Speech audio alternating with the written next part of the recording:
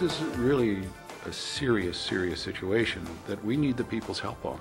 We literally need thousands of letters to pour in.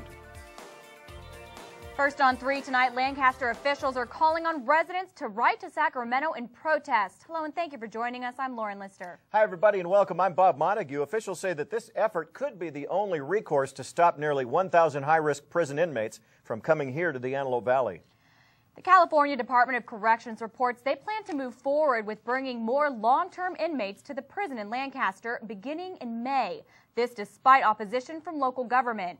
Lancaster officials claim one important factor in the city's decreasing crime rate has been that 3 years ago, 3 of the 4 prison yards here were converted to reception areas for prisoners going in or out of the system. They report the AV saw a decrease in relocations and visits associated with the prison. So an immediate impact in schools, in crime, in neighborhoods, almost an immediate impact.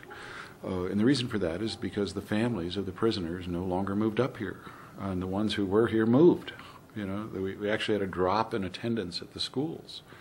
And it became a more safe place to live. Well, now officials say the state's plans would change that. The Department of Corrections reports they plan to convert a reception yard to a regular prison yard for level 4 sensitive needs inmates. That means they are the highest level of offenders requiring the maximum security. These are special needs prisoners, i.e., child molesters and prisoners of that type.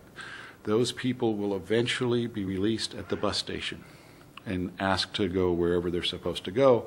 Half of them do, half of them stay here.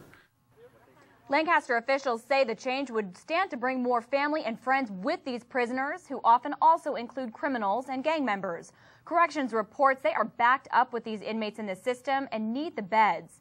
For information and a sample letter opposing this change, you can visit the city's website at cityoflancasterca.org.